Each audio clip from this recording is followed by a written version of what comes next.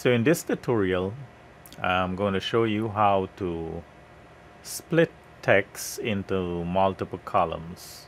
So in this case, I'm going to be splitting this email column into multiple texts, and I'm going to be using the delimiter function in Excel, and the delimiter is the @ symbol. So I'm going to be creating another column here with username, and the username is going to be the first part before the @ symbol.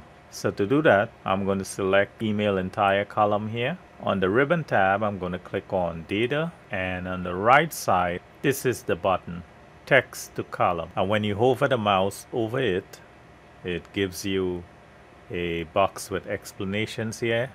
You can split a single column of text into multiple columns. So I click on this text to columns. Now this box appears.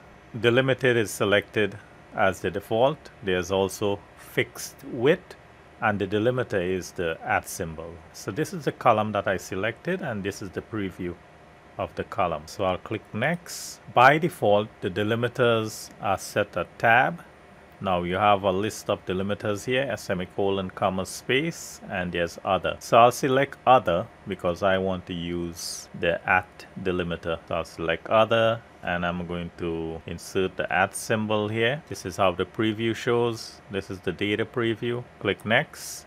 So the destination says it's going to insert the data in the B column, and I don't want to overwrite this column, so I want it on C column. So I'm just going to delete the B, type C, and click finish.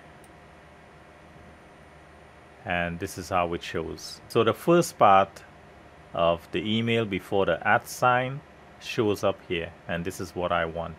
So all I have to do is rename this email to username. So I don't want this column, so all I have to do is select all and hit delete. So I thank you for watching. I ask you to subscribe.